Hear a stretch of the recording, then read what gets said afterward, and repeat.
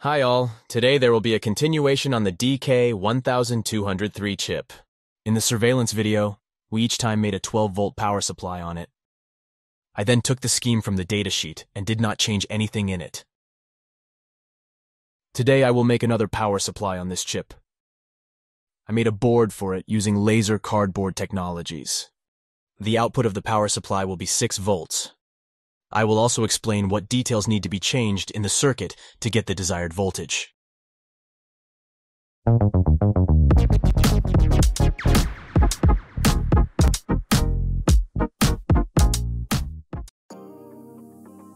Here is the 12-volt power supply I built in the previous video.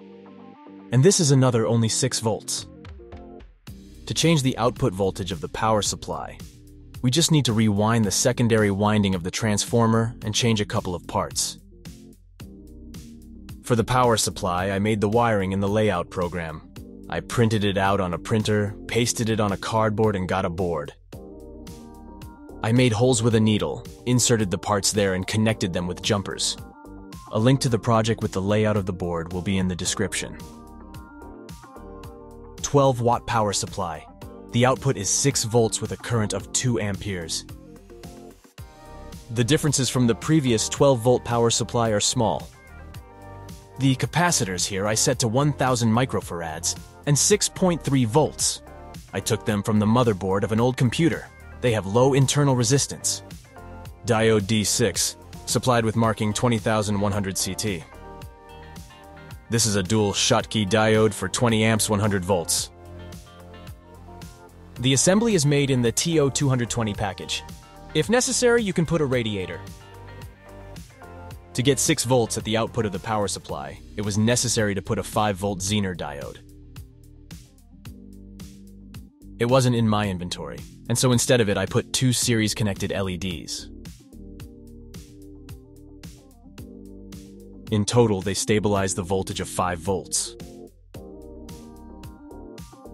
5mm blue LEDs. This is how nice it looks. In principle, the signal LED can be removed. Resistor R3 I also replaced. Instead of 1 kilo ohm, I put 270 ohms. Now let's talk about the transformer. I did not divide the primary winding into 2 parts as in the previous power supply, and I wound the secondary winding directly on the primary winding. The core I used is exactly the same size as in the previous power supply. Only I did not grind the middle leg of the core to obtain the necessary clearance. Instead, I took 2 identical halves. I took 2 pieces of A4 size paper and put between the halves. The inductance turned out to be about 960 microhenry. I wound the secondary winding with a double wire, making 8 turns. Core diameter 0.4 millimeters. I will explain how to rewind the transformer to the voltage you need. We leave the primary winding unchanged. It will also have 120 turns. And we make the secondary winding in such a way that 1.4 turns must be made for 1 volt.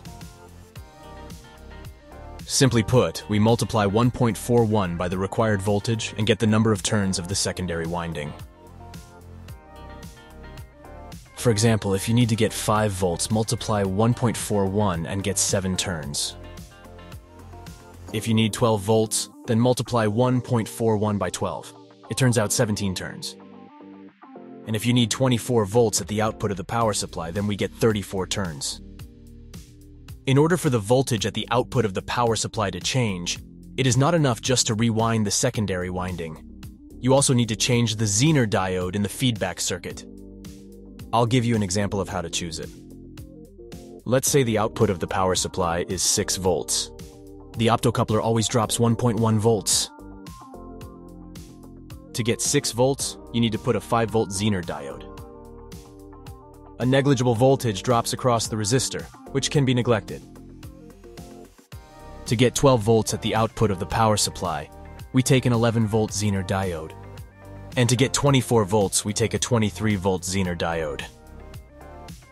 Please note that no matter what voltage you make at the output of the power supply, its power will always be limited to 18 watts.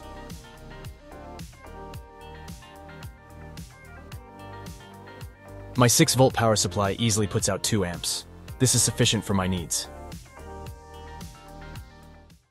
If you liked the video, click on the like, click on the bell, subscribe to the channel if you have not subscribed yet, ask questions if something was not clear to you. Well, that's it. All for now.